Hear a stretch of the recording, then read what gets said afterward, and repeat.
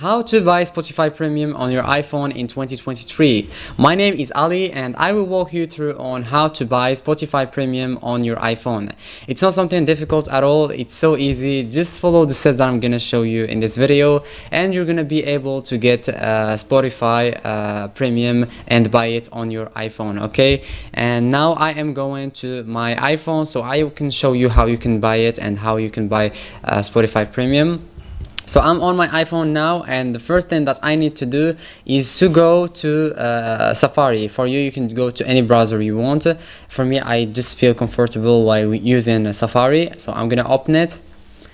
And then search for Spotify Premium, okay? Search for it, and now let's scroll down, and we're gonna go here. Let's click on this website, and as you can see, that's the website of Spotify. And as you can see here, they told you get 3 months for $0. That's a free trial, but we need to buy it, so we're gonna click on view plans.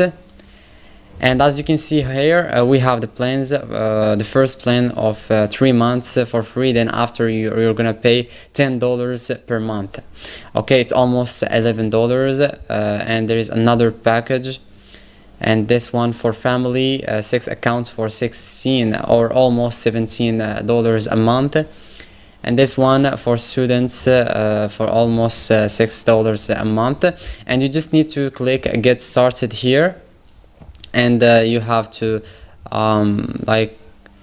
log in. Okay, so after if you are a student, I took an example of a student.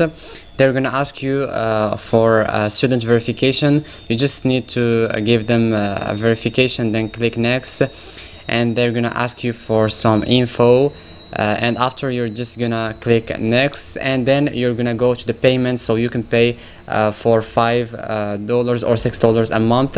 And that's it, nothing difficult at all, just some simple steps that you need to follow, and you're gonna be able to get your Spotify Premium and buy it. Okay, that would be it, and I will see you in the next video.